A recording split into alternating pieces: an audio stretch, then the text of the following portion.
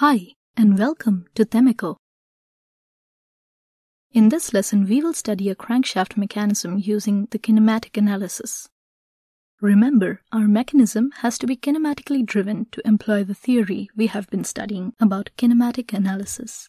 We will deal with the steps needed in the position analysis, and later we will use this information as input to the velocity and acceleration analysis. We are proposing this as general as possible, so you will get all the tools to repeat the same procedure with other planar mechanisms in your future simulations. This is just the first of a series of videos we will be doing to explain the kinematic analysis. Ready? Great! Let's bring in a planar crankshaft mechanism. This is already a familiar mechanism to us.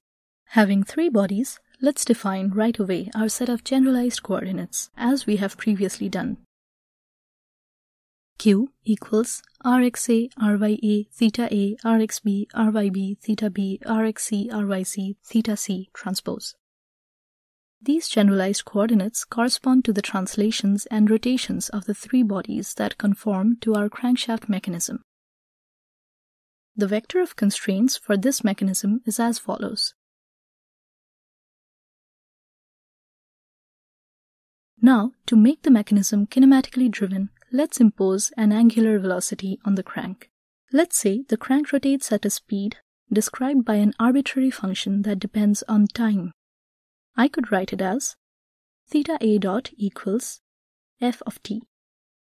This is fine until now, but if I wanted to include it in the vector of constraints, I have to find a way of writing this constraint in terms of the generalized coordinates. Currently, it is in the terms of generalized velocity, theta dot A. To do this change, let's integrate the equation to go from the velocity coordinate to the position coordinate. First, this equation can be written as d theta A dt equals f of t. Working it, d theta A equals f of t times dt. Working it again, theta A minus theta A initial equals integration from 0 to t of f of t times dt. To avoid carrying the integral symbol in all calculations, let's give a friendlier name to it. We are going to call it as g of t. Finally, we can introduce our imposed motion as a constraint equation in our constraint vector. Now, all our constraints are expressed in the terms of the generalized coordinates. This is the way it looks. Please notice that this is just the first step in the whole procedure. This first step is of extreme importance, and I would suggest that you take your time to exercise what we have done here until you reach the same vector for our mechanism.